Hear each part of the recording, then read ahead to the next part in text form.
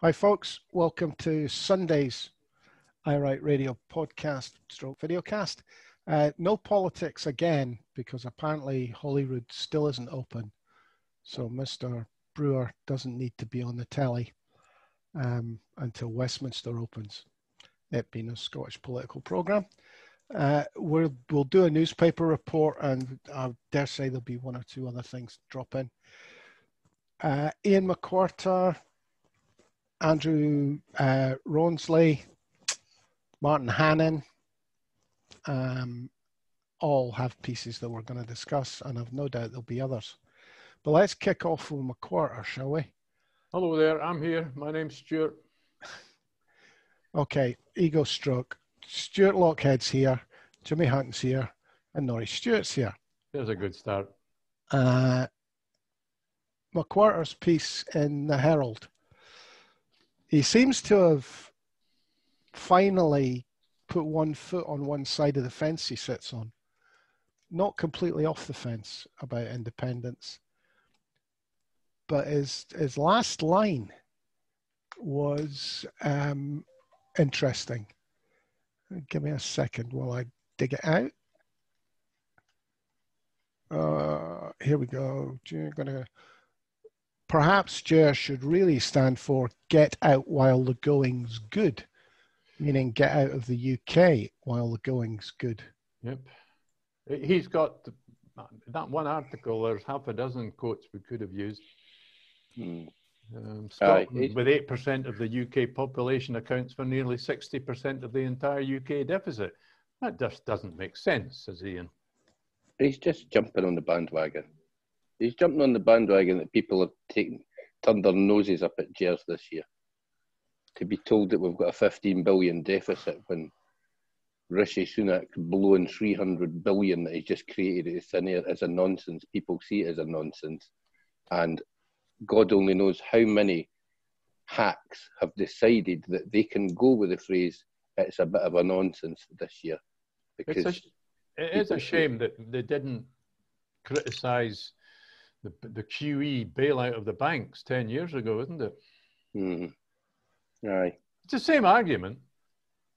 It's the exact same argument, Stuart. Let's create money and make sure that we can siphon as much of that money that we've just created as possible into the pockets of the rich. Aye, the pals.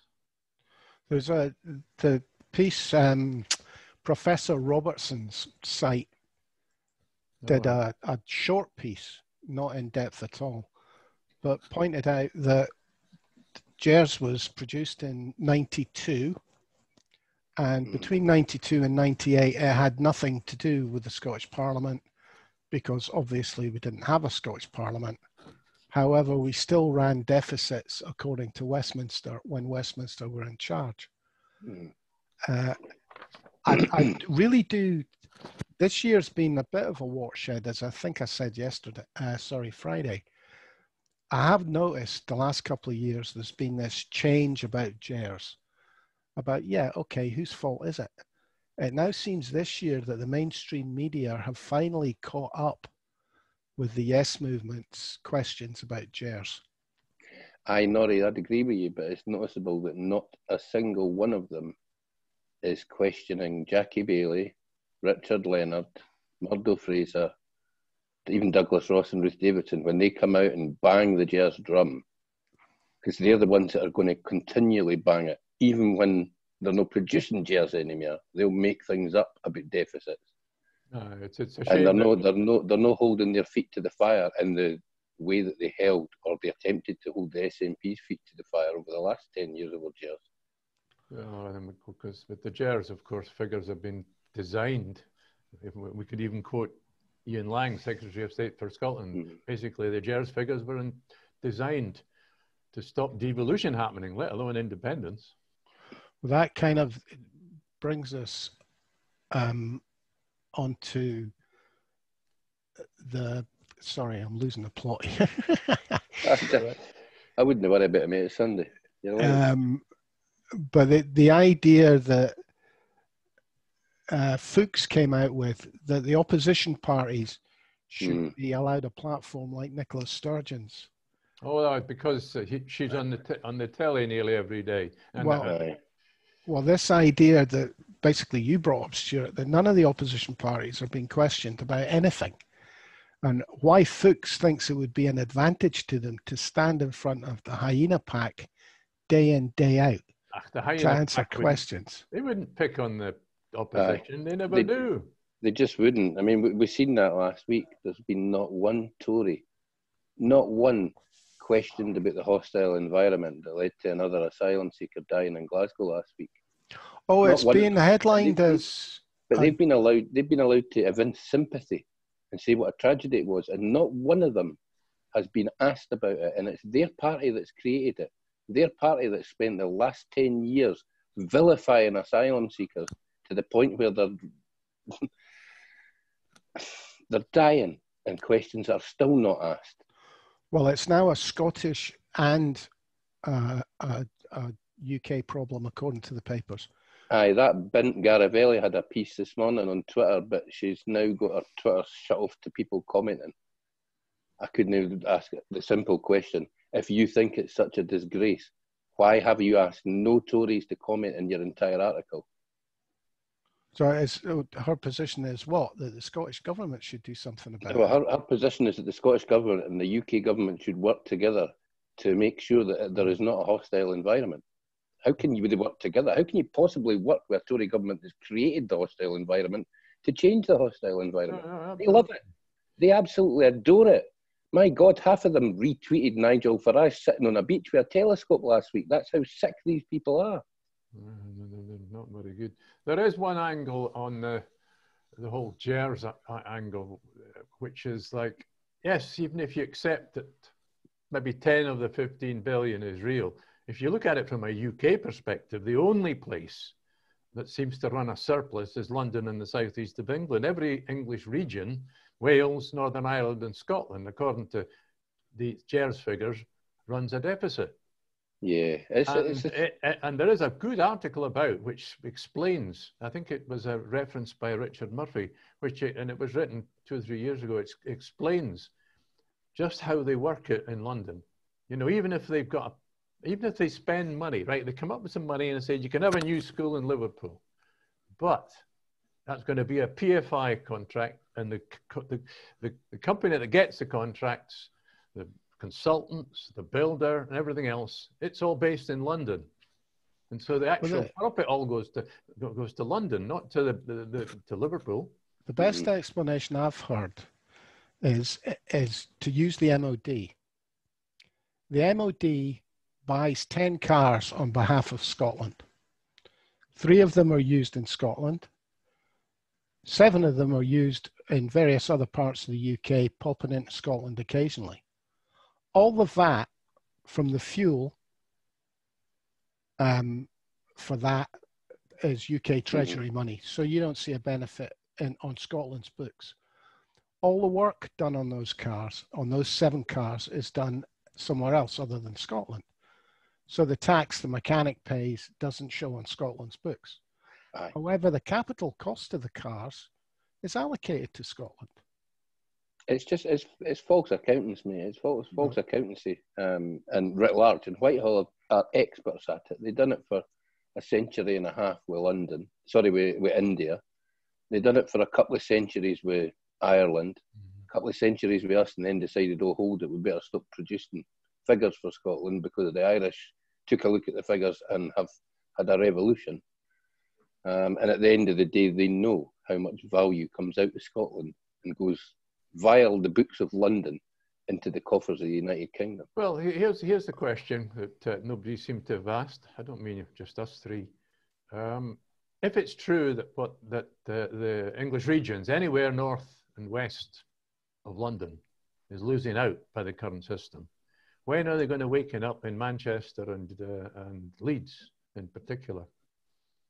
Well, I think they are waking up. I think that's what the whole level up bullshit's about. We don't want leveling up. Leveling up doesn't work. That's like PFI contract. The money still goes to London. No, I'm not saying it works, Stuart. What I'm saying is that's how London handles it. That's the PR spin that Westminster puts on it. I remember we had what 7 or 8 years in Northern Powerhouse. Nothing changed in the north. Mm-hmm. Come on, I mean, there's been massive investment to Manchester. Take a look at Manchester City Centre. There's been huge investment, and like Stuart says, like we all know, all the profit for that goes straight into the books at London because everybody's got their brass plaque in London. And The only thing they've succeeded in doing in Manchester is pushing Mancunians further out for the city centre because none of them can afford to live there anymore. And it doesn't stop just at the time of the investment. It stays there. Don't forget, PFI contracts last 25 or 30 years. That money keeps going to London.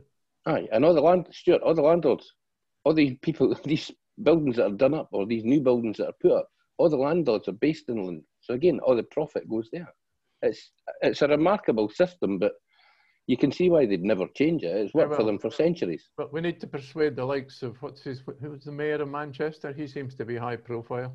Andy Burnham. Andy Burnham. Yeah. He seems to be quite prepared to take on London. To be honest, he's more of an opposition leader than Keir Starmer. I'd agree with you, mate. But unfortunately, I think the only way that they'll ever make any real change in England is after we're gone. And we are a success after 10 years or whatever, and they start to ask serious questions of why London has hamstrung them in the exact same way that it did to Scotland for centuries. Well, I think once we're off the top of the gripe list, that gives Liverpool, Manchester, Newcastle the opportunity to take the top spot. Give us some money. As I say, Yorkshire's the breadbasket of England. The kind of food manufacturing that goes on in there. And again, all these big companies, that profit will be listed to London. Because you don't think for a second that the largest biscuit factory on the planet is actually got a brass plaque in Leeds. Not a chance. Okay. Ronsley, Stuart, you wanted to speak about his article. No, I don't have Stuart hadn't. It was me. It was me. I know nothing about it. Aye, but Stuart, it's a good one to have a look at this afternoon, mate. It's it's basically saying what we've been saying since, God, time immemorial, but certainly since Dominic Cummings and Boris appeared on the scene. That they're deliberately tearing up the rules. They're happy to be seen to tear up the rules of government. They think they're doing something different, but all they're actually doing is making sure that everybody gets the blame bar them. How even Gavin Williamson can be the biggest horse's ass in a cabinet of horses' butts. And he has to take no responsibility for that because Boris absolutely does not want any ministers being responsible for anything. He's not the civil worst. Servants. Surely Chris Grayling is the worst. Aye, but Grayling gets to fail as much as he wants, mate. I mean, to be honest, the way that Williamson's been lately, he makes Grayling look efficient. And then Dido Harding, is she called or something? Aye, but they reward failure. They pay them well. They keep them. There's no chance Williamson might lose his job eventually. But do any of us think that he'll not get another cabinet post in a few months' time? It seems to be the qualification for high office is loyalty, not competence. But I mean, it is worse. I mean, look, what they're doing. What the Cummings plan is quite clearly is to weaken the legal system, weaken Parliament, weaken the civil servants. They want to giving all power is being centralised within government. I think that they could be making a really big mistake with the attack on the civil service because they don't exactly look like a hard working bunch of guys. Who do they actually think does the work to implement policy? It's the civil service. They fall out with the civil service and 1 week turns into 10. Yeah, but nothing will get done. I'd have agreed with you maybe 6 months or a year ago before this bunch came in. But some senior civil servants that might have defended the civil service have gone already. Yeah, but I'm talking about the everyday Joe that takes twice as long to get to the photocopier.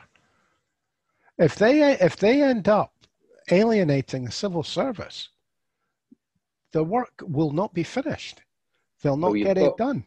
You've got, within the civil service, you've got some pretty strong trade unions. I didn't mean that they're going to go on strike or whatever. What I'm saying is they might just have a quiet word amongst their members And if the civil service decides to work to rule, a lot of Whitehall could grind to a halt fairly quickly. You've also got this guy who's suing Priti Patel, and he's no for backing down. If I was him, I would possibly employ a couple of mates as bodyguards, and I certainly wouldn't go for a walk in the woods on my own. Well, he refused a payoff. Aye, so he could take them to the tribunal. And that is not going to, I mean, we've all heard the rumours about Priti Patel. It's not just been one civil servant. It's been virtually every civil servant that she's worked with has had problems with her. So that when that finally gets to the tribunal and finally sits in a court, that's not going to read well for this government. Yes, but if that happens, if they emasculate the courts for judicial review, can you not see them emasculating employment tribunals as well? Sorry, they've already done it.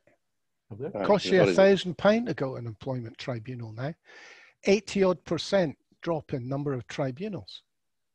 Basically, you've got to be rich enough not to need a job to go to a tribunal to protect your job.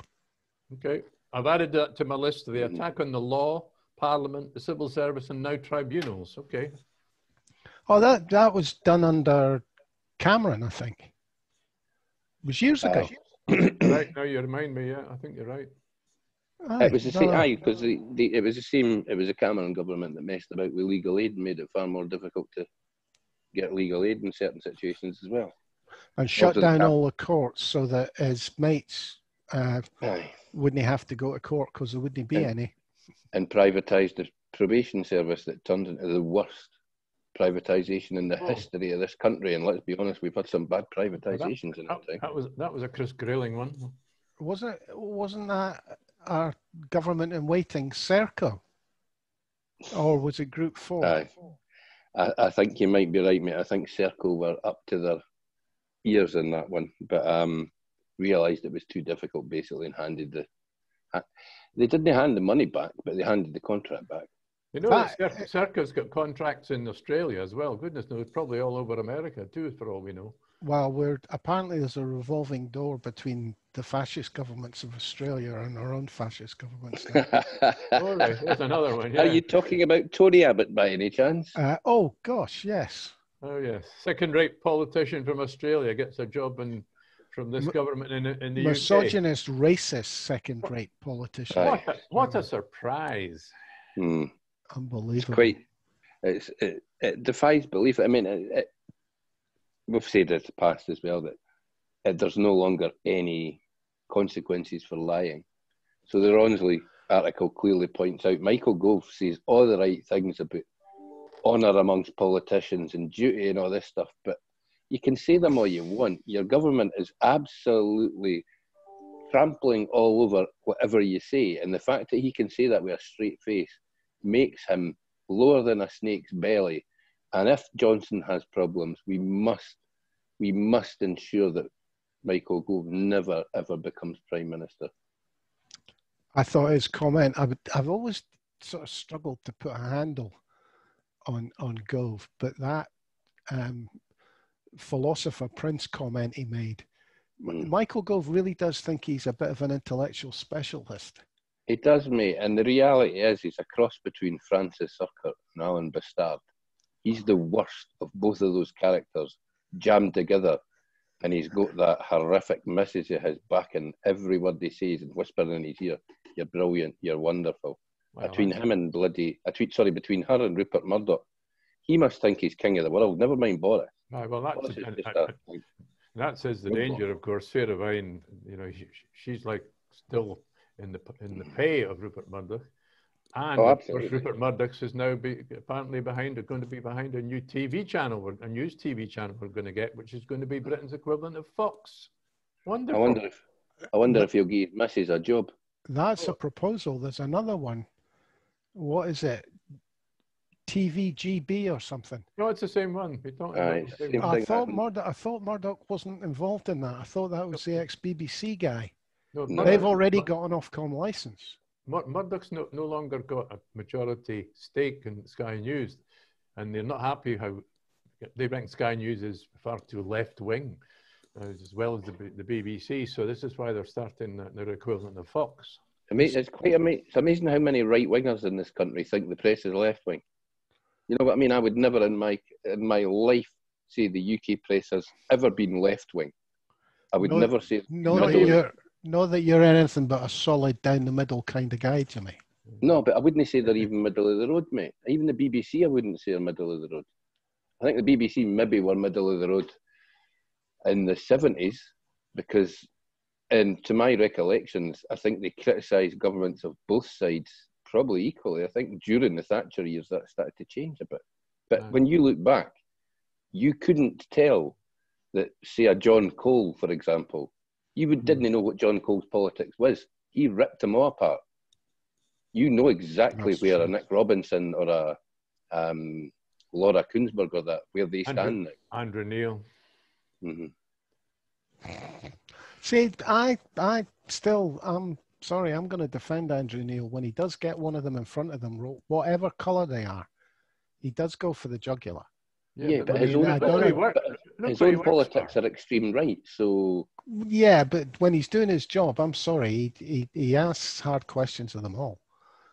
And it actually quite annoys me that people don't give him that respect. He can be at times, especially when he had his own show, he could, shall we say, bully the left a bit more than the right. You mean that wasn't not the Andrew Neil show? It certainly wasn't not the Andrew Neil show. Now, Stuart, you mentioned the law.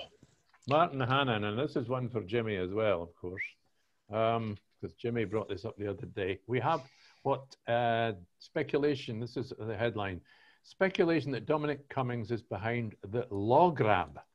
We've got the power grab, now we've got the Lawgrab, and we covered this briefly the other day, but Martin Hannan has got a very interesting article about that, and he links together what Jimmy did the other day, that for some reason or other, we'll just call it the ineptitude of the Lord Advocate Frank Mulholland and now Judge Lord Mulholland and the Lord Advocate James Wolfe with regard to the Rangers liquidation case. And he goes on to go on about the Falks Commission, the possible act of union that's going to come through Westminster or in the new year. They're going to replace the treaty by a new act of union to try and... Anyway, the lawyer... No, they're not. Not without fucking negotiations, they're not. Okay. And I want to be at the table. If they want a new act of union, they renegotiate it. They do not get to pass it at Westminster. His quote is, the existence and preservation of Scots law was guaranteed by Article 19 of the Act of Union, and since then no government has dared to threaten what we might call the sovereignty of Scots law. Aye. That's not really true. No, there's been nibbles at it. There's been nibbles over the years, but this is a full-out assault, and I think they might back off, if I'm honest. I think the fact that you're going to unite, other than the Conservative Party, you would unite every other party in the Scottish Parliament immediately by attacking Scots law. You also unite the entire legal community in Edinburgh. And I'm not sure, I'm not sure this government's smart enough to get up the nose of the legal community of Edinburgh, because I think they'd get torn apart fairly sharpish. I don't think there are, guys like Michael Gove, Dominic Cummings, they think they are wonderful minds. But if they set themselves on a collision course with the top legal minds in Scotland, they will very quickly come off second best, and they will very quickly realise they're coming off second best. Well, maybe, yeah. Look here, it says here, it's becoming vital in the UK, let alone Scotland, the judiciary stand up to the attempts to subvert democracy. But in the light of the Lord Advocates, two of them transgressing in their duties, that mess must be cleared up in a hurry. Mm-hmm. It's what I was saying on Friday, Stuart. There seems to be almost an impunity for a Lord Advocate to make an absolute pig's lug of things, and there's no consequences to that, and that needs to stop. The Justice Secretary needs to step in there and say to Frank Mulholland, I know Frank Mulholland's a judge now and they're almost impossible to remove, but he needs to step in and say, why did you make these decisions? And if need be... Does he have the power to do that? No, well, at the end of the day, mate, he's Justice Secretary. I know it's difficult. I know there's a delineation of powers there. But if they have failed in their duty, and this isn't just a small failure, mate, this could cost the Scottish Government £20 million because they maliciously prosecuted two guys. If that's the case, then the Justice Secretary needs to say, look, you need to take early retirement. You need to step aside. You're not going to be given any serious cases. I will find a way to ensure that you will not be given a serious case as a judge ever again. So find a way, step down. I think the best he can do is ask for a resignation. I don't think he can fire him. I didn't think he could fire him either, mate, but I'm pretty sure as a Justice Secretary, he could find ways to make his life untenable. Well, talking about the Justice Secretary, I discovered over the weekend that Alec called Hamilton is friends with Humza Yousaf. He did a little personal about how he can still be friends with other people in other parties in Parliament. Apparently they're buddies. Well, if that's the case, then perhaps Humza needs to... Wait a minute. What? I'm sorry, in the context of what? Does it matter who your friends are? Well, given that what we've seen in Alec Cole-Hamilton's character, mate, yeah. Well, given that Alex Cole-Hamilton is leading the charge in the inquiry at the moment, he's certainly ahead of Jackie Bailey and Murdo. Not hard being ahead of Murdo. And we need Humza Yousaf's role to be dispassionate, I'll say. I'll use that word. I don't know. I think that's maybe just... I'm not certain, but it could be part of a wee campaign here to do down people within the Scottish Government, because there was certainly a lot of pushback. I don't know if any of you heard the interview that Kate Forbes done with The Guardian this weekend. It was a podcast, and it was about half an hour long. And there's been a bit of pushback on that.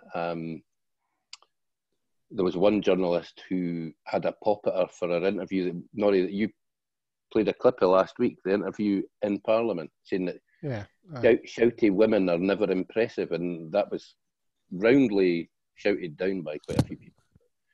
I thought the Guardian journalist, when he was interviewing her, is somebody we know, and I can't remember the guy's name. Oh. But he spent a bit too long. Was it Severin Carroll? No, it was. I didn't think it was. It was somebody else, guys. Damn it! I wish I might point it out to you because Libby Brooks. No, it's not one of it's a bloke. But anyway, he spent a wee bit too long going on about her faith and comparing her faith to the problems that the last Liberal Democrat leader before Joe Swinson had. Nick Farron, was it? Aye. I know the one you mean. She the Cumbrian fella. Aye, she's a wee free. And he was basically trying to get her to, he was trying to trip her up, try to trip her up on abortion, try to trip her up on the hate crimes bill. And she dealt with it very, very well. But it's interesting to note that the moment anyone seems to be relatively successful as an SNP minister, there seems to be a slight campaign to get in about them and try and trip them up a wee bit. Do it early without realising by doing it early you forearm them for their future career. Well, the thing is, mate, at the end of the day, you ken me, I didn't trust God bothers much. But I don't see people being a God botherer as any impediment whatsoever to being successful as a politician. And I think that people who try and use somebody else's faith against them. As long as you keep it secular, there shouldn't be any problem. Well, I think we're fortunate in that Scotland has, in my lifetime, Scotland's become a far more secular country. When's the last time you heard the Bishop Tartaglia, for example, being asked for his opinion on a story of Scottish politics? It very rarely happens now. But it would be the last time that another bishop got done for playing with wee laddies. When Keith Wright was Cardinal, he was never off the news, mate. They were asking his opinions on all kinds of stories. Who's Cardinal Kenyon Wright? he was constantly on the news being asked about this, that, and the next thing. The churches but he are was- very rarely asked these But days. he was practically a... Yeah, well, he had a political position. He was chairman of the Constitutional Commission, wasn't he? And he was very, actually, pretty left-wing, to be honest. And he was almost a secularist. I just think we're fortunate Scotland's become secular without really making a big deal of it. Well, you There's see, countries that Jimmy, make a big deal about being secular countries like Israel clearly aren't secular. I think Holyrood needs a second chamber, and we should fill it with industrialists and priests Right. and cardinals and whatever, because I do think that adds to democracy in no way. The only thing priests were ever industrial about, mate, is something that we shouldn't talk about on air. Okay. Anything else, anybody? What have we covered? John Drummond had a nice piece. He's going on about GERS again, to be honest. So it's John Drummond. He's got a radio show once a week on Indie Live. A friend of ours from way back. He runs the Constitutional Commission or something. The Commission on the Constitution. It's a I think what you would call a think tank to promote constitution for an independent Scotland. The wingman, you could say, is Elliot Bulmer, who interestingly enough has now become a godbotherer. But apart from that, Elliot was always a godbotherer. Well, he's expressed it more publicly now. But he's another one that's looking at GERS and looking at modern monetary theory. Is there a tipping point when it comes to the simple question, is the economy moving from being a low value card in the campaign for independence, or is it becoming a positive for the independence campaign? It depends on the question you ask. I've now kind of moved my stance on this one to defending Scotland's economy, to simply saying what the unionists said to us for the last 10 years of GERS. But you're not answering my question. So is there a tipping point coming? No, I think it's arrived. I think we just haven't recognised it yet. I think we're beyond the point where it's advantageous to the union, because the question now is, okay, you want us to stay in the union. What are you going to do to get rid of the deficit you created while we were in the union? Because if you can't tell me how you're going to get rid of it, I want out of the union. That's a good question, because that is part of the reason people like Iain MacWhirter are sitting on the fence on the issue now. Well, I would suggest Iain MacWhirter's ripped his breeks because he's fallen to one side. He's not quite centre of the fence now. He'll climb back up again. Well, he started in the middle of his article, there's drivel about more devolution. But by the end of the article, he's saying time to go. But bear in mind his job. He works for the Herald. He's the political editor now. But see, Stuart, you didn't read the bit at the bottom from the Herald that says the opinions of the people that write in our paper have got nothing to do with us, pal. Yeah, but yes, well, that's one thing. But on the other side of the fence is the fact he gets paid, presumably, extra money to be the political editor, not just a commentator. Well, he seems to have definitely slipped a bit on his... I think it's interesting times for a lot of these journalists, because like we talked about last week, guys, as things march towards 60%, and well, is that the tipping point? Well, I think because so many of them in the past have mentioned 60% as a figure they never thought the independence movement would get to, I think there will be one or two of them that think it's time to break cover and think about their future. You know, I've got some of them maybe thinking, I've got 20 years to go before I can step away here. 15 years, how do I get away with? I can't possibly slate the independence movement the way I've been doing for the last 10 years, or I want to get to write for these next 15. I think it comes down to self-interest for a few of them. I don't think there's any doubt that we will have the press against independence for years after independence. Every time it snows, it will be because of independence. Aye, but do you think some of the extremist voices like an Alan Cochrane will have a career? Or will he just sit in London and ruminate that Scotland's a disastrous place? Does Cockers even write for the Telegraph now?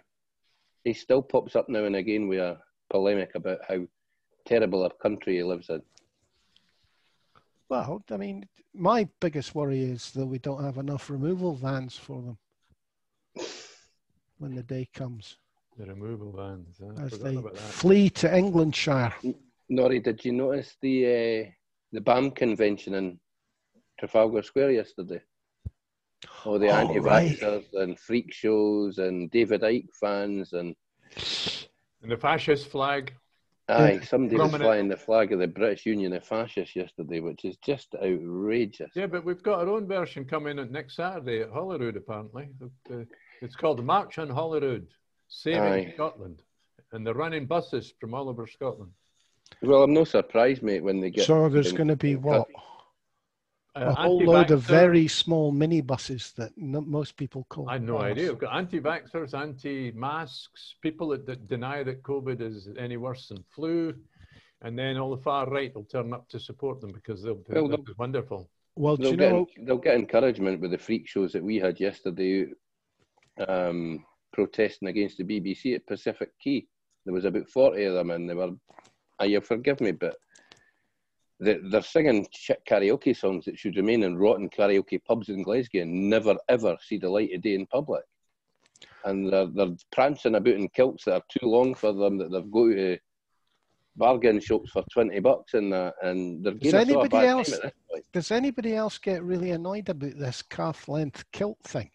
It bugs the living daylights out of me, mate. It's if you can't wear a kilt right, don't wear you. Oh, well, it's all right for you with nice legs. I've nothing to do with nice legs. We know what length a kilt's meant to be worn at.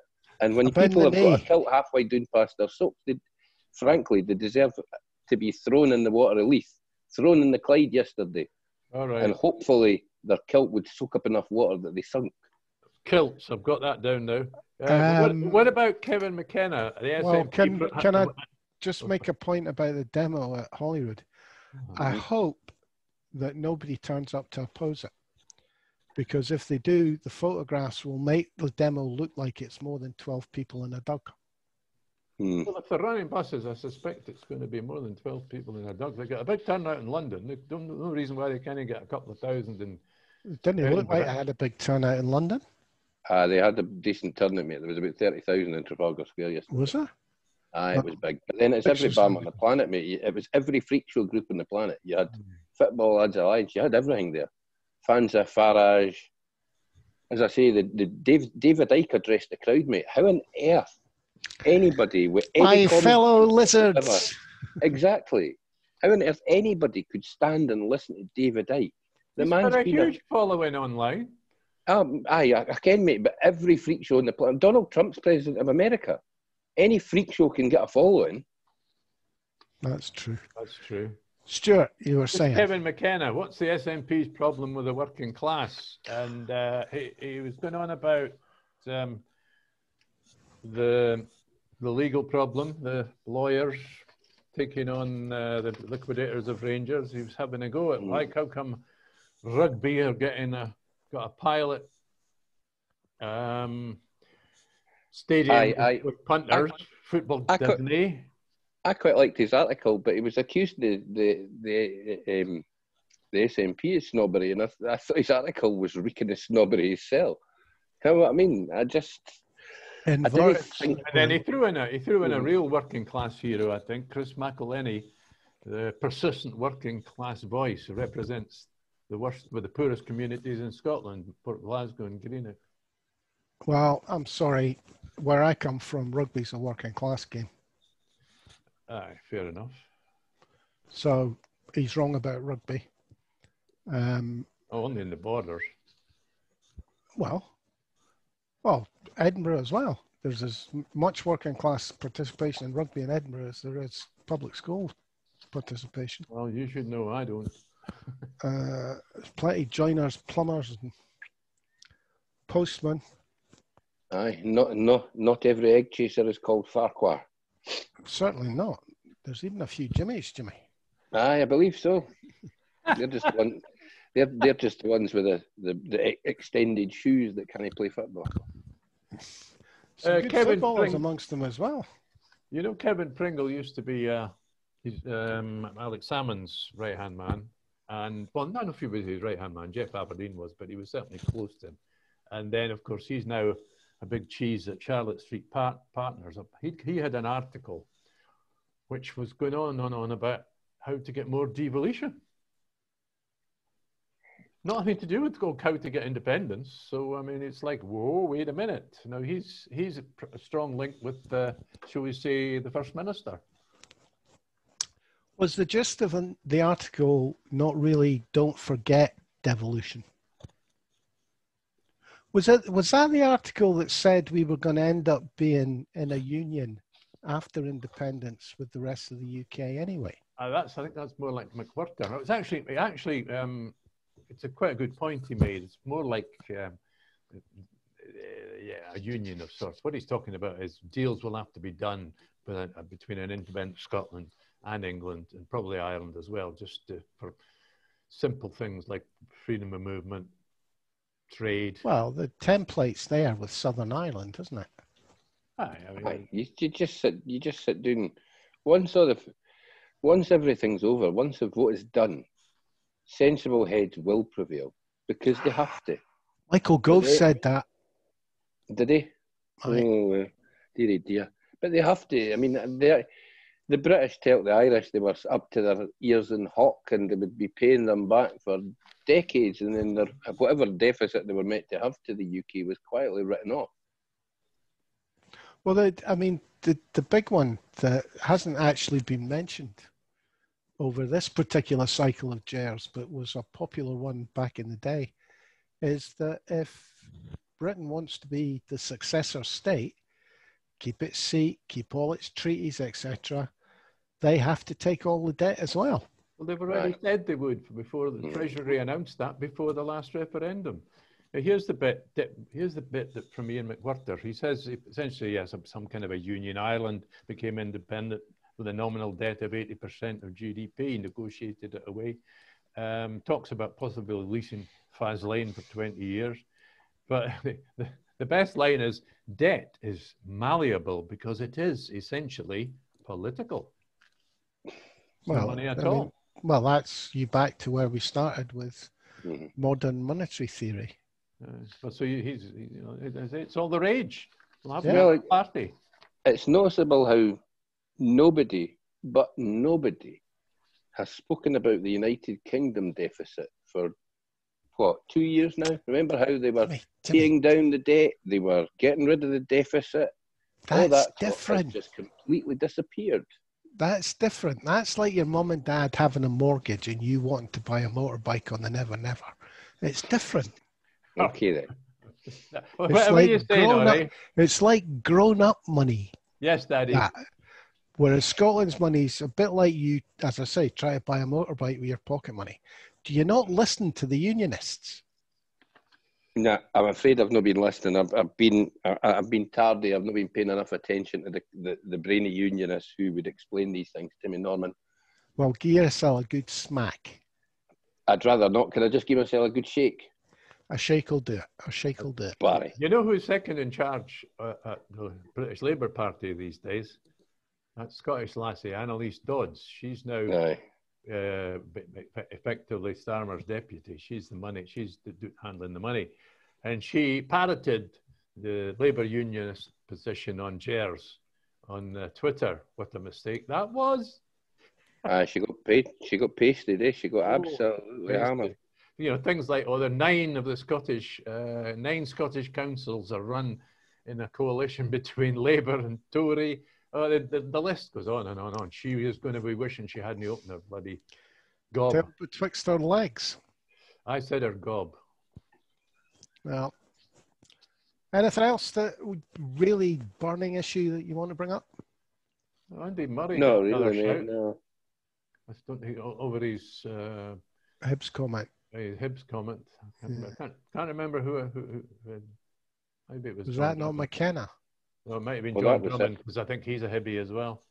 I just see Joanna Cherry and Jean Freeman are having a pop at that Michael Glacken of the Times, because he was the journalist that came out and basically had a real pop at Kate Forbes for screaming and shouting. Basically, without quite saying it, he hinted that she couldn't do her job because she was an emotional woman.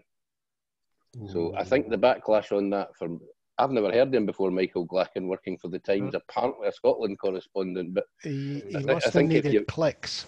I think if you once scratch your arse with a bit of heather, you can be a correspondent for the Times and Scotland correspondent these days, can't you? Right. But that reminds me of Joe Cherry making the headlines again. It was her that dug out the worry about the Lawgrab.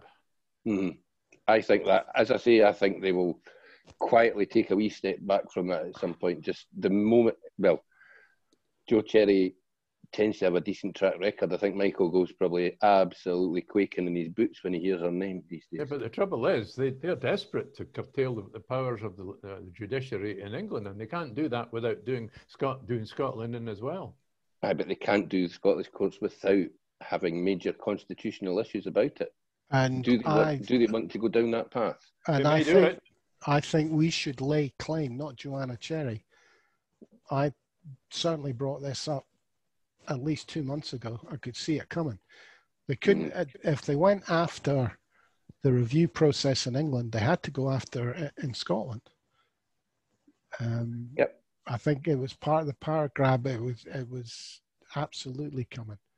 And I hope the reaction to it is, as the Scottish government, if you touch Scottish law, you break the treaty, we want to renegotiate it. And the first line in it should be, Scotland can have a referendum whenever it wants. Aye. Come and have a go if you think you're smart enough. That should be the wee chant that we send down towards Michael Gove, because genuinely, him and Dominic Cummings think they're smarter than the rest of the planet. And it's about time it was shown that they aren't. There's still a lot of ignorance just on that basis. You know, the independence of Scots law, that was written into the treaty. The independence of the Scottish NHS, that wasn't written into a treaty, but it was a separate act, and it was set up before the English NHS. It existed before. Because the NHS was based on a model that ran in the Highlands before the NHS was set up. Highland Health Service ran for the 20s, didn't it? And education has always been independent.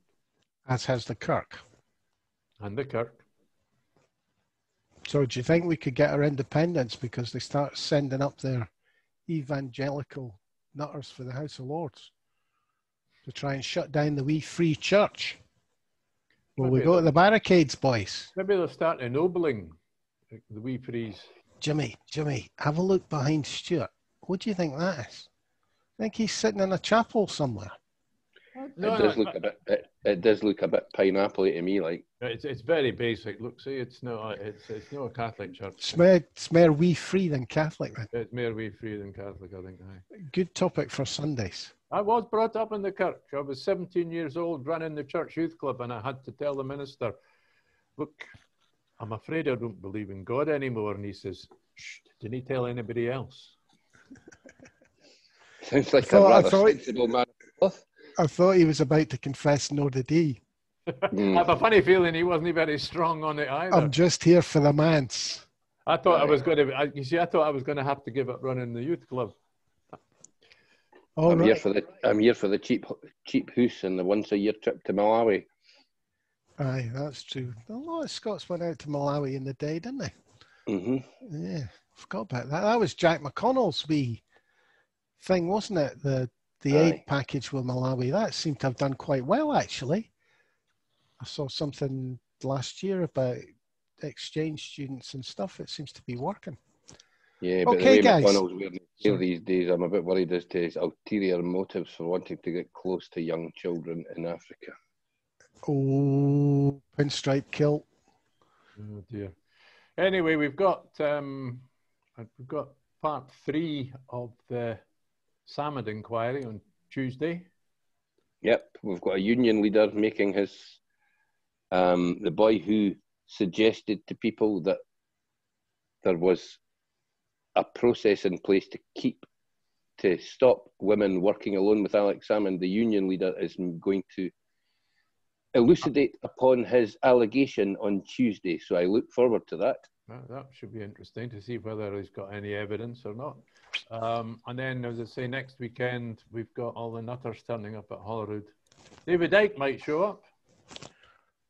Is there a fire hydrant at the Palace, Norrie? Oh, there will be, mate. There will be. Barry, we'll see if we can borrow Chris Law's old fire engine. We'll hose all the clowns down. The Green Goddess. I don't think he left a pump in it. Actually, I think he took it out. Anyway, time to go, boys. That's coming up for an hour. Okie dokie. Thanks, Stuart Lockhead. Bye-bye. Jimmy Hatton. Cheers, mate. May God be with you. Oh, Norrie, edit that out. No, I'm leaving it in. I'm going to cast it up to him. Thanks for listening, folks, and we'll catch you all on Monday, hopefully. Cheers for now.